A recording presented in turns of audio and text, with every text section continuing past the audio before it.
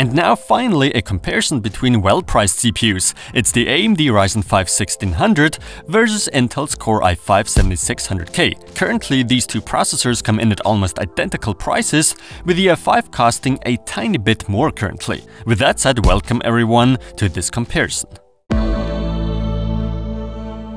Now right off the bat I have to apologize to you guys. First off, I'd like to clarify I borrowed the 7600K from someone I know for a single day. Even though it was only the tray CPU without any box, I unfortunately totally forgot filming the B-roll of the i5, actually almost ruining this specific video. So let's pretend the i7 I filmed is an i5. And to make matters even worse, the 7600K was tested before I got my 3200 MHz DDR4 RAM in. This means I ran the benchmarks at 2666 MHz only for the i5.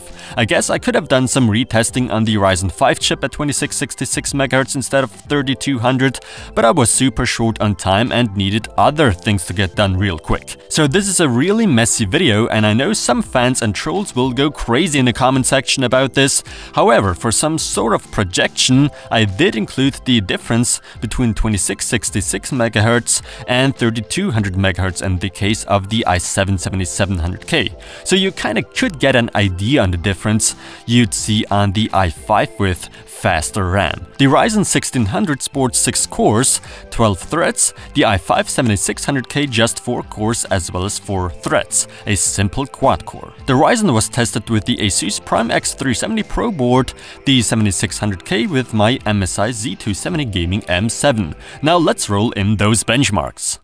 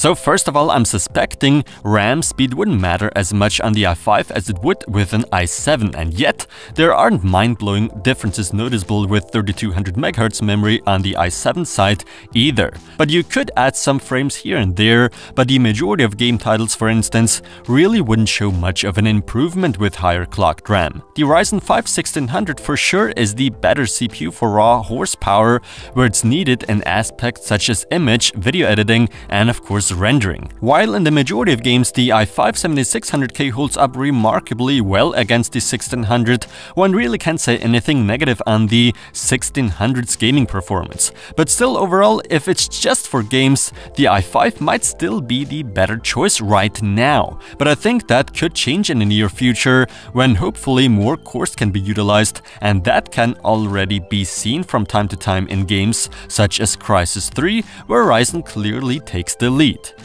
When looking at the watt meter, the power draw of both processors is quite impressive, especially the i5 consumes so very little power it blew my mind. But compared to the all-around performance you get with the Ryzen 5, I ultimately find AMD's solution to be the more efficient one. So which one of these CPUs should you get? Well, although opinions differ, mine is Ryzen pretty much destroyed the Core i5 and I see no real reason to go down the i5 road anymore. The Ryzen 5 1600 after all can even compete with Intel's more expensive offering, the i7-7700K. But what are your opinions on this? And again, sorry for this kind of a messy video. I had to make a decision on whether or not I should produce this video or not due to the missing video scenes and 3200 MHz RAM results on the i5. So please understand my situation and don't be too harsh on me in the comment section. I have feelings too, after all, I'm not a robot.